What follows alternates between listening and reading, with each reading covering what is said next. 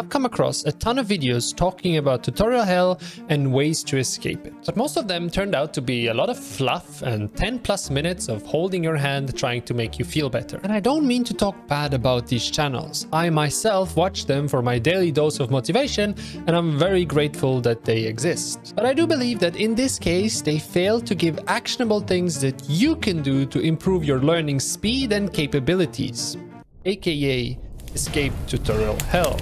But first, what even is tutorial hell? Tutorial hell means being stuck in a cycle of watching tutorials without being able to apply that knowledge outside of said tutorial.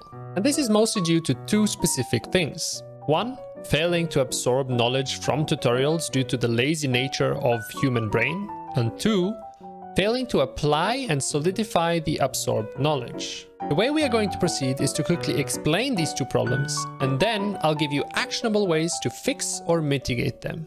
Without wasting any time, let's dive straight into the first problem. The human brain is by design lazy. It's very important to understand that your brain is the absolute king when it comes to saving resources. And so, he will take the easy route every time he can.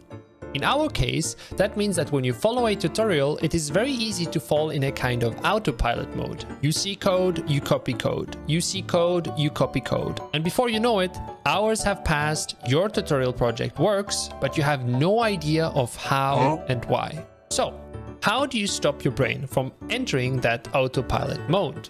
Well, you have to make your life harder. What? Bro, what are you talking about, man?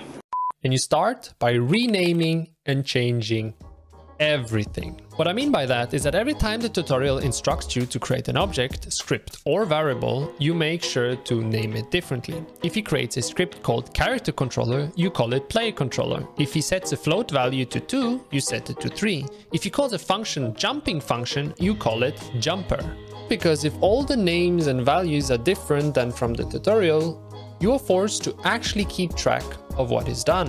You need to actually remember where you've put stuff and how you've named it. This makes it so that your brain actually has to track the way the code works, because if it didn't, you wouldn't be able to follow along with the tutorial. And yes, this will lead to errors, bugs, and lots of frustration. But this is actually a very good thing, because this will not only teach you why certain decisions were made in the tutorial, but also the frustration facing these problems will lead to your brain anchoring that knowledge so that you never have to feel this painful frustration ever again. Because if there's one thing our brain hates more than anything else, it's pain and frustration.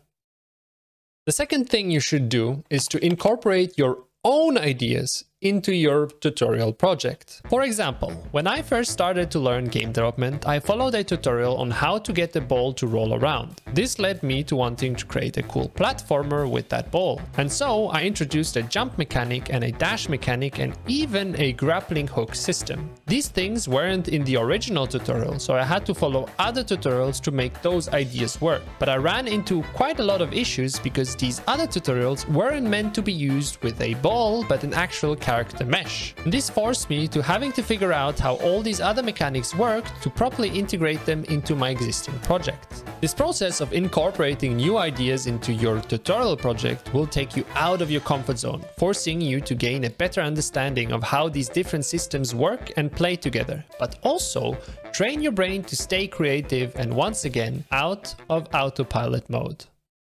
Now let's move on to the second problem we need to fix, and that is failing to apply and solidify the absorbed knowledge. We already concluded that one of the big drawbacks of your brain being so well optimized is that it leads to laziness, but there is another. Your brain always adapts to your current needs, meaning that it will delete or rather compress the things you don't use regularly to make space for more regularly used skills. In our case, this means that if you learn something new, you need to use that a few times in different memorable ways to solidify its importance in your brain. Basically telling your brain to put this in the do not forget folder. First actionable thing you need to do here is to apply what you've learned by redoing it. The most obvious way of doing that is to simply repeat what you did in the tutorial, but without the actual tutorial. But I found that incredibly dull and boring. So, I recommend game jams.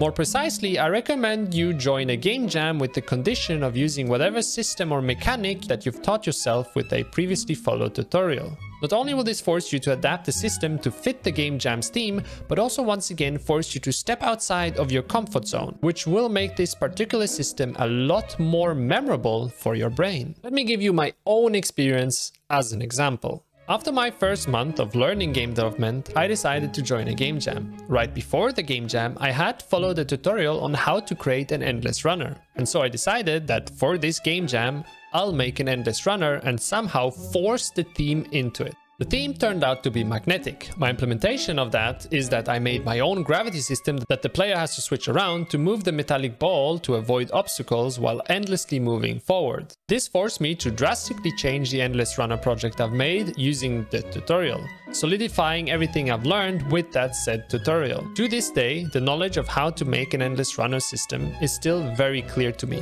even though I didn't make any game with that mechanic since then. And this was 2 years ago. And finally, the last actionable tip I have for you is to teach what you learn. No, I don't mean that you need to start making YouTube tutorials, even if that technically would be a valid way of doing this. But I want you to go and explain what you did and learned to someone else. Specifically, I want you to dumb it down so that anyone, even peasant non-game devs, get it. In my case, I started my YouTube channel documenting my game dev journey, and in each video I explain in non-developer terms what I did and how it works. This helped me solidify my knowledge by memorizing and illustrating the concept of what I've learned instead of trying to learn by heart the whole process. Now, in your case, you don't need to start a YouTube channel. You can explain your stuff to anyone. This can be a friend, a family member, or some random guy you just met on Discord. But my biggest recommendation is that you do a weekly post where you explain the concept of your system or prototype you made, and you either post it on Reddit or ideally join our Discord server where I made a completely new channel for this exact purpose, so that you don't feel awkward explaining out of the blue your system to some random subreddit. Anyways, hope this helps, and if it did, then maybe this video will help you even more. So just put your mouse on it and